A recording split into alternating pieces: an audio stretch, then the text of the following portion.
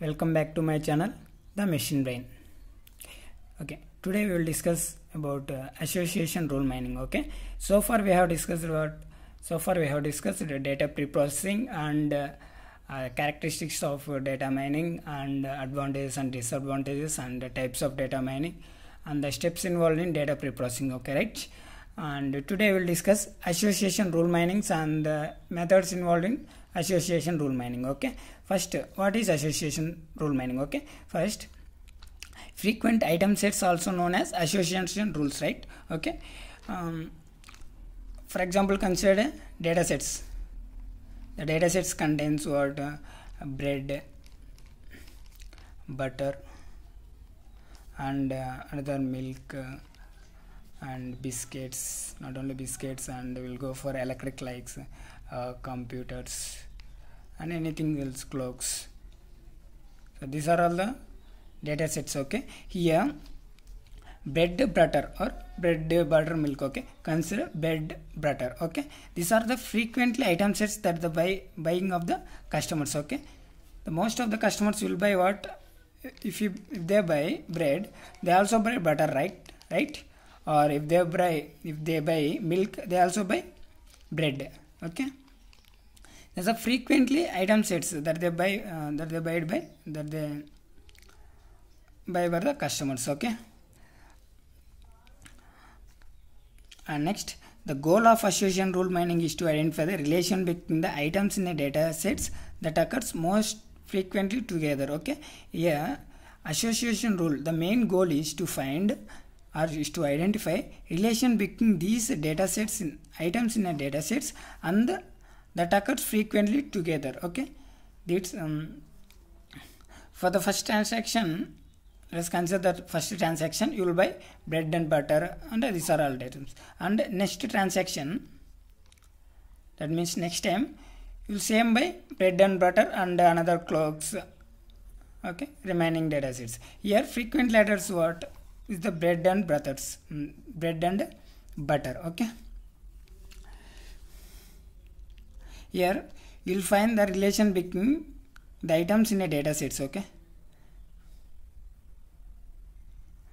here you will find the relation between the bread and butters and the remaining items in a data sets. Okay, that's all about association ruling mining. It's only identify relation between the items that are frequently together and the other data items in a data sets. Okay, first we will discuss about frequent item sets. Okay, it is a set of items that occur together frequently in a data sets, right?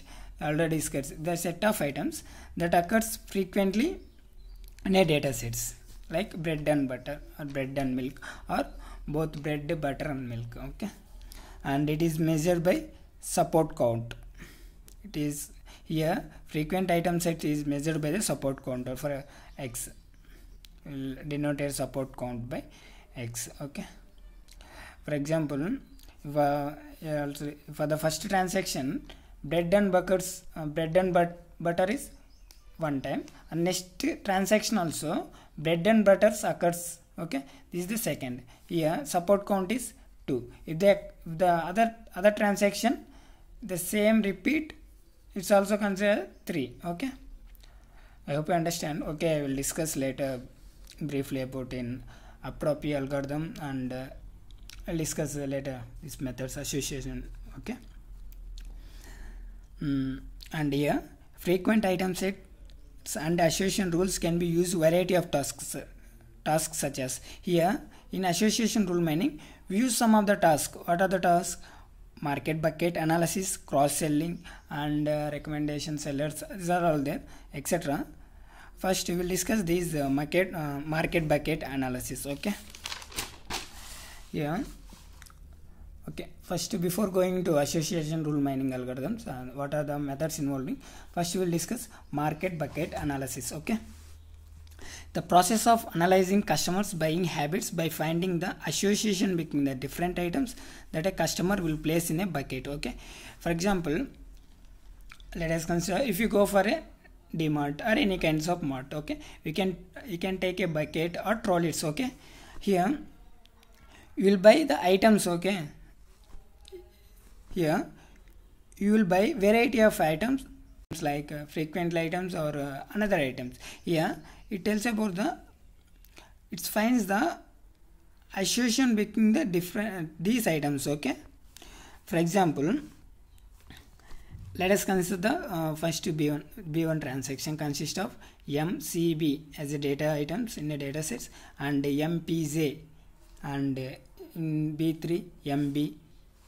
B4 CJ, B5 MPB, B6 MC, BJ, B7 C, B, Z, B8 B, C. Okay, here you need to find out the minimum support. Okay, here minimum support 3 is how means. Let us consider frequent item sets. Okay, here M how many times occurs? 1 2 3 4 5. Okay, 5 times occurs. Next is C, 1 2 3 4 5 is also 5, and B is 6, J is 4, M comma B 1 2 3 4. Okay, 4 times occurs, and C comma B is 4, J comma C is 3. Here least count is what? Least minimum support is what? 3. Okay, we'll discuss this support and confidence later. Okay, and these are about market bucket analysis, and it is useful for the sellers to place items in a store. Okay, here also some of the strategies used in a market bucket in a general stores, like items together which was need of, for example, if bread and butter, right? These are all placed in a together. We'll place together. Another option is what? If you place one end of the bread and another is like this is row. If you place one end as bread, another end butter. Okay, here we will place another items like biscuits, costly biscuits, or anything else, or any milk.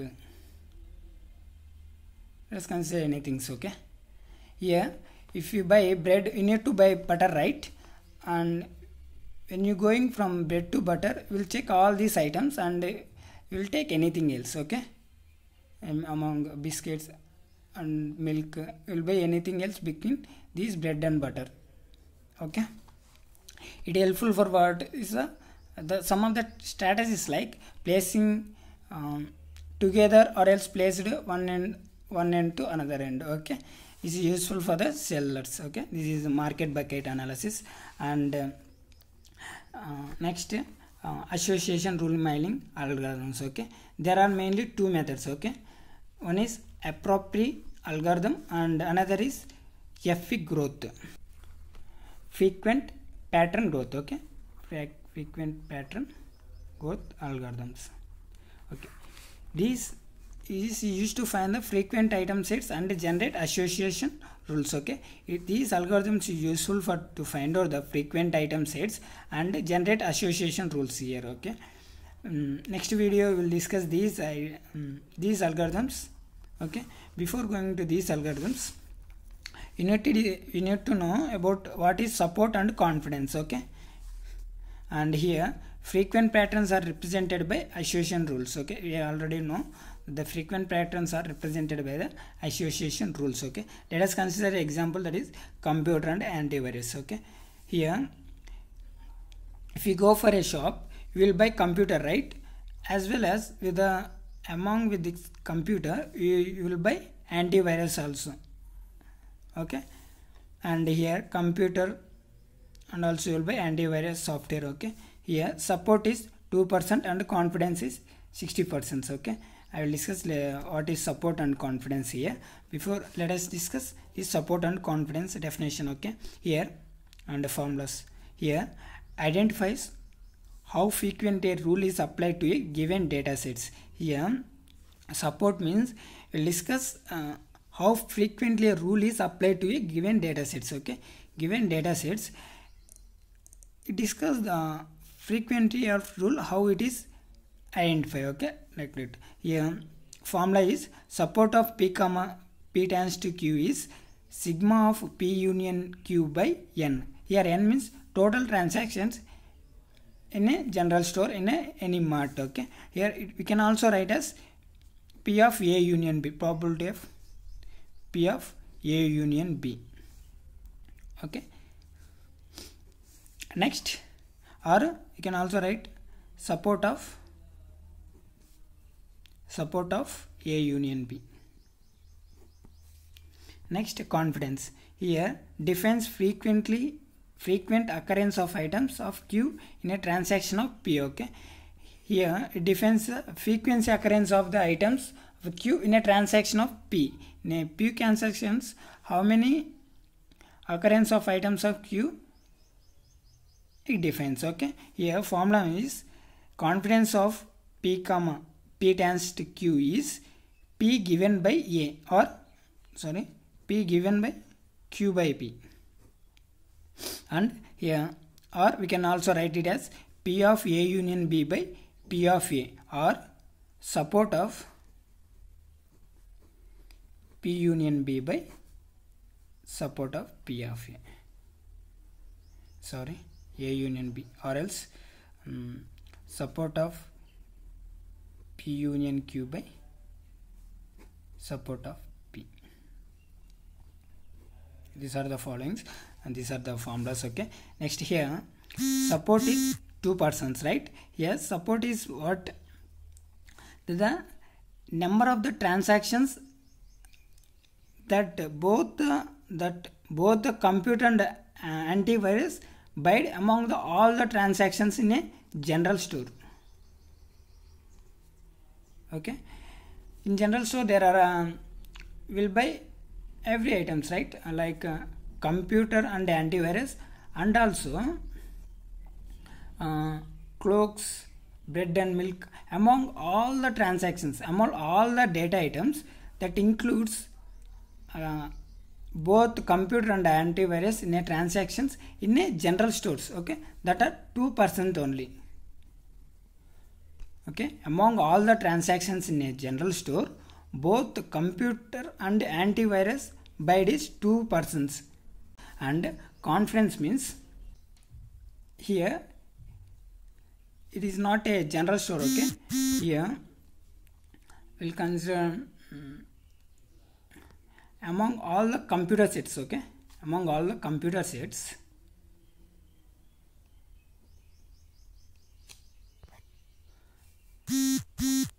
among all the computer sets, you will buy both the antivirus along with computer, along with antivirus you buy is 60%. Okay, now among all the transactions you buy computer as well as antivirus software. Okay, this is 60%. Here it tells up in a general store, here among all the computer, like computer based data sets. Okay, you will buy computer as well as antivirus as 60%. Okay, here in a general store, among all the data items, all the transactions, here also all the transaction, but is computer based products, and here all the products in a general stores. Okay, that's all about frequent examples of support and confidence. And next we will discuss appropriate algorithm and FP growth algorithm. I hope you understand. Thank you. Please be subscribed. Thank you.